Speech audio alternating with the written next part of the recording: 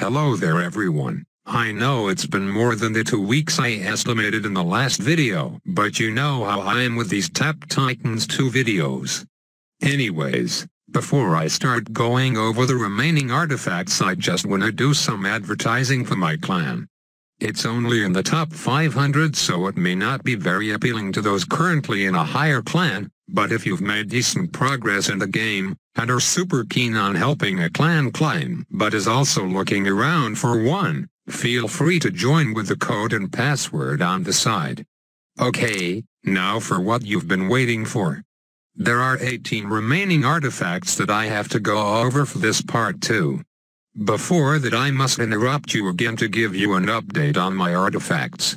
This time around I'm lazy and won't leave them up on the sidebars, but if you really want to see my progress on everything, then I will cycle through that as the video goes on, with more time spent hovering over the artifacts of course. So I have 30 artifacts now, 8 more artifacts to go, and I'd say I'm having decent luck on them. However, I'm still missing some pretty key artifacts like the Parchment of Foresight and Blade of Damocles, so that sucks I guess. Speaking of the Blade of Damocles, how about we start the artifact analysis off with that? This thing increases all hero damage, which in turn means all damage, because almost everything relies on hero damage in this game. Hence I would put this artifact in the A tier, because it's cheap and boosts your damage better than similar artifacts that I'll mention later. Or should I say now? Heavenly Sword, this is something I do own. It's a multiplier to your all artifact damage, which again, is the same as all damage. I guess the developers just wanted to make it seem like these artifacts have different effects to your average player, lol. This one's a little behind Damocles on the tier list because the cost scale's higher even though they both give the same boost per level. Then we have Divine Retribution, which is basically a poor man's Heavenly Sword because this thing gives straight up all damage, however at a much lower bonus per level. For comparison, I'm following an artifact efficiency calculator at the moment and it's telling me to keep those two at the same level, where Divine Retribution is giving me a 190% damage bonus versus the Heavenly Sword's 300+. And if I had Damocles, that bonus would be around 600%. So to recap, in order from best to worst, Damocles, Heavenly Sword, Divine Retribution. However, by no means am I saying Divine Retribution is bad. In fact, it's pretty good cause every bit of damage counts. Next, Furious Bow. Absolutely tier 1, right on par with Damocles, if not better once you start relying purely on pet damage. Right now it's giving me a 7 times boost, so it just barely edges out Damocles for those high stage pushes. Axe of Murder, this is listed as a tier 1, but I would like to claim otherwise. Not only does it have a max level cap which limits its effectiveness late game, but I really don't see this thing being that useful in the early game either, cause all crit chance is useful for its pet damage, and 10% crit doesn't increase it by a whole ton. Sure, it gives high artifact damage, which is nice, but I wouldn't go so far as to rate it tier 1, maybe tier 2 early game, then dipping to tier 3 come late. Drunken Hammer. Oh boy, what am I even supposed to say about this? Let's just say if you played Tap Titans 1, you might want to forget everything about it, cause what may be good in that game may not be the case for this one, Drunken Hammer being a good example of it.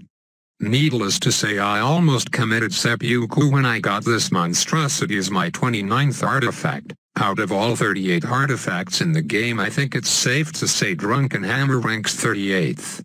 Moving on, we have the 4 equipment boosting amigos. The tier rankings on the screen are all accurate in my opinion. Helmet of Madness ranks a little behind because damage is more valuable than gold, which is what armor gives. Man, you'd think a helmet artifact should boost your helmet, but no, game logic says it'll boost your armor and a sword will strengthen your helmet.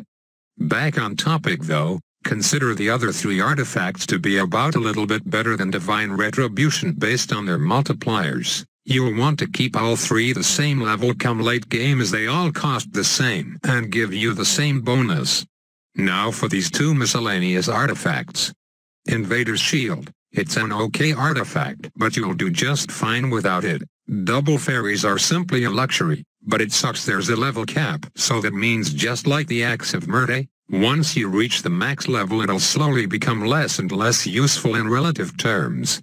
Staff of Radiance cuts the cost of heroes up to a maximum of 50%, which simply put means double the gold at max level. Not bad, but not great either, as you could do better with other gold artifacts without a level cap. What a perfect time to mention gold, because these last 6 artifacts are all about it. Let's start with the best one by far first, Heroic Shield. Gives boss gold, and a fuck ton of it.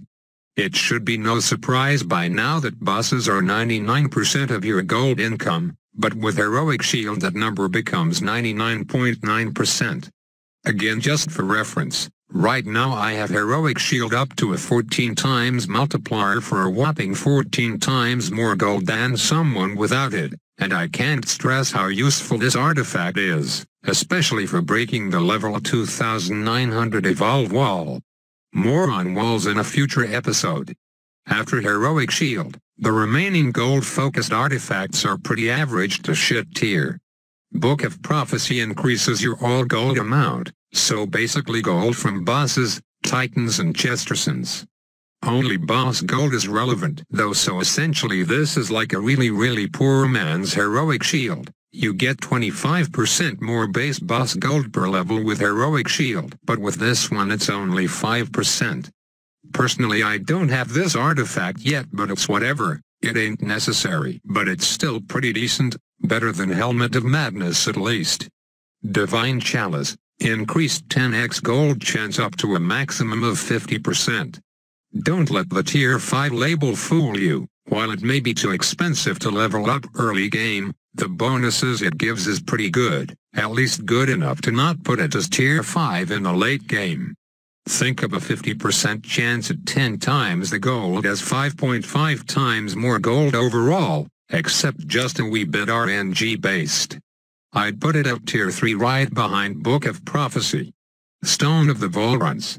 I don't have it yet, but I'm inclined to say it sucks now that I have Heroic Shield. However, I've read a few Reddit posts on the subject of this artifact, trying to make a case for it being useful.